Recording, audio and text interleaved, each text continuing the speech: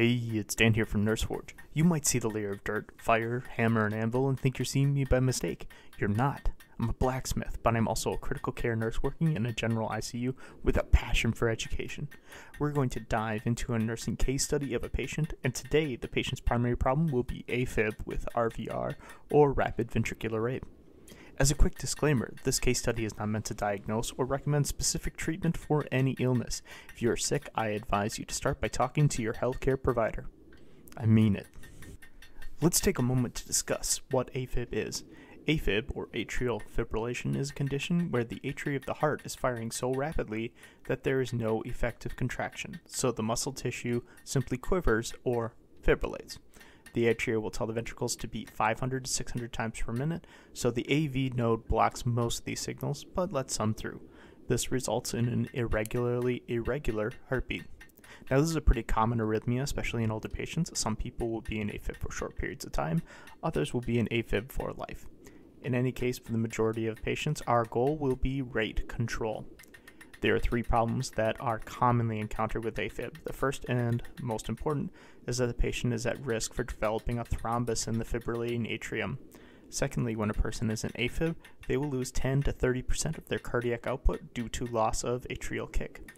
Third is that as the heart rate rises, the overall efficiency of the heart goes down, so as the heart rate increases, we actually see a decrease in cardiac output.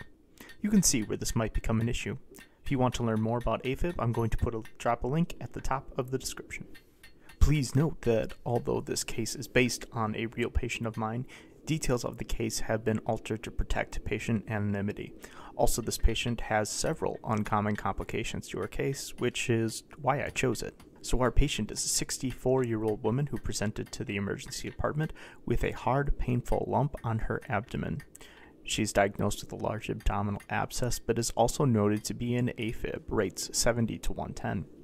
Patient states that she has put on about 10 pounds in the last 2 weeks, has noticed swelling in her legs, and that also she has had trouble lying flat for sleeping, so has been sleeping in a recliner for the past week or so. She is admitted to the medical floor for antibiotics and a surgical consult for the abscesses and internal medicine following for medical management. Patients admitting diagnoses are new onset Afib, fluid overload, and abdominal abscess. Patient past medical history is significant for diabetes type 2, hypertension, hyperlipidemia, myocardial infarction with stent placement to the left anterior descending artery 2 years ago, and stage 1 to 2 chronic kidney disease. She does not have previous history of Afib to her knowledge. Home medications include atorvastatin, metoprolol, lisinopril, and glipizide. She has a transesophageal echocardiogram completed to evaluate overall heart function due to the Afib and to check for thrombus. Echo shows an EF of 45 to 50%, which is significantly reduced from previous echo, but no thrombus.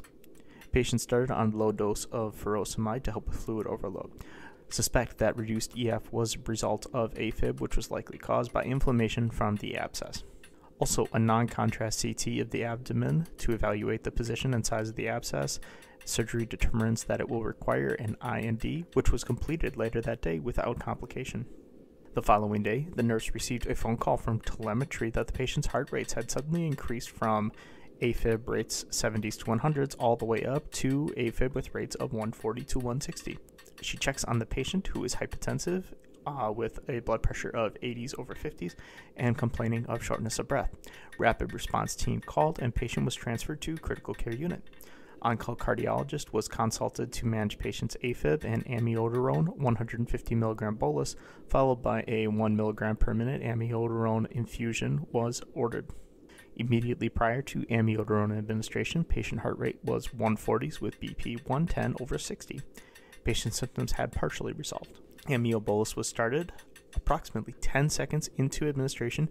Patient stated she felt funny and then went unresponsive. Telemetry noted patient's heart rate had suddenly gone from 160 beats per minute to 20 beats per minute. BP unmeasurable. Amiodarone bolus stopped and code blue called. Patient achieved ROSC, or return of spontaneous circulation, after 2 minutes of CPR. She regained consciousness approximately 30 seconds later. Heart rate went up to 270s at time of ROSC, however then returned to Afib with rates of 140s shortly after. Upon analysis of the telemetry, she appeared to have gone into a severe heart block, which occurs in about 1 to 3% of patients. Decision was made to attempt for rate control after this time rather than conversion, since she had already had a severe adverse reaction to amiodarone. Diltiazem drip, 5 to 15 milligram per hour, was started instead to attempt for rate control with orders to titrate drip to a goal heart rate of less than 100 beats per minute. After being rate controlled, patient was transitioned off the drip to oral meds, and after another day of antibiotics, she converted back to sinus rhythm on her own. She was discharged home a few days after that. I rarely get a chance to follow up with my patients after they leave my care, but this particular patient came up to the floor to look for me when she had to come back to the hospital for a follow-up and a visit to the wound clinic. Her chest was very sore for about 2 weeks due to the CPR. I apologized and said I was the cause of that. She laughed and said thank you and gave me a hug. It was overall a good outcome for everyone, and I am very happy it could be that way. So I want to take a few moments to summarize a few points I hope you can take away from this case. First, our first goal for patients with Afib is usually rate control. Second, attempts to convert Afib back to sinus rhythm might be done immediately if the onset of Afib is witnessed, the patient is chronically anticoagulated, or the patient becomes unstable due to the Afib, such as the patient in our case study today. Though this should be approached with caution because, number 3, one of the main risks associated with Afib is complications due to dislodged blood clots, particularly stroke.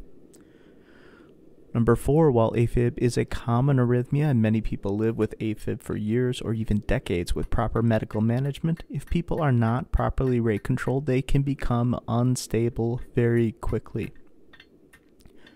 Number 5, attempts to convert Afib do carry some degree of risk, and you should be alert for them and have a plan of action ready. This was not the first, nor was it the last time I had seen a patient who had a severe adverse effect from an attempt to convert Afib, though this one was far and away the worst. Number 6, events like this one in the case study are very rare, but they do happen. Respect medications like amiodarone, but do not be afraid to use them, though a cardiology expert should be involved in the patient's care. So that's it for today. I'm hoping to do more of these case studies in the future. If you have a topic you would like a case study on, drop it in the comments down below and I'll see what I can do. Until next time, take care of yourselves and your patients.